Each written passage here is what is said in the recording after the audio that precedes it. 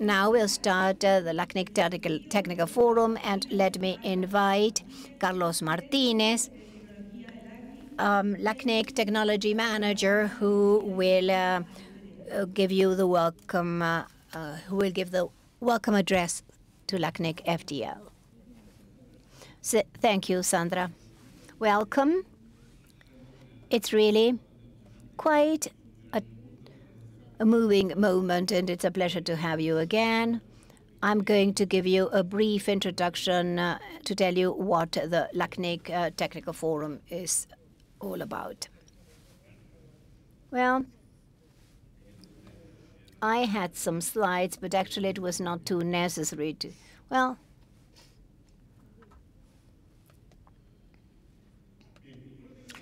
LACNIC, the LACNIC Technical Forum is a space for exchange.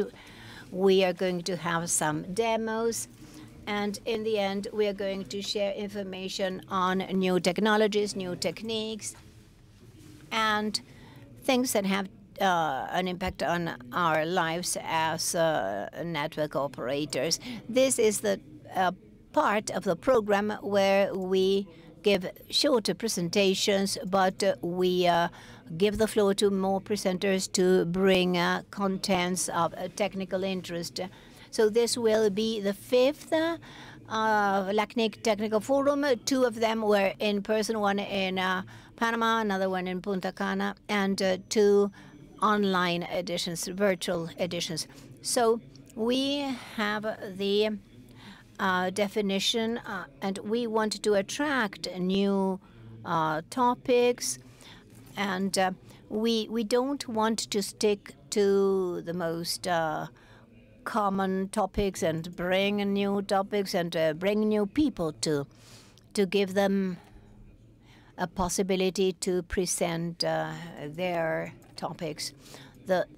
The structure of the LACNIC Technical Forum is a bit different from the rest of the technical events. We have a programs committee with two representatives of the community, Wanda Perez and Jorge Villa. Jorge is there. I think that you all know Jorge, quite famous in the community, and several members of the staff, including myself, Mariela Rocha, Guillermo Sicileo, and Ernesto Majo.